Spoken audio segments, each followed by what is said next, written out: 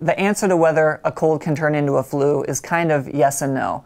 The flu virus typically causes a syndrome where you feel like you're really run down, you have fatigue, your muscle aches, whereas a cold, you usually have just a sneezing, coughing syndrome, but the flu virus can give you a cold-like syndrome. Now, if you do have a cold virus and it goes on long enough and it breaks down your immune system to the point where you're susceptible to other viruses and bacteria, then you could get a cold and then develop into the flu. But in terms of a cold virus causing the flu, technically no.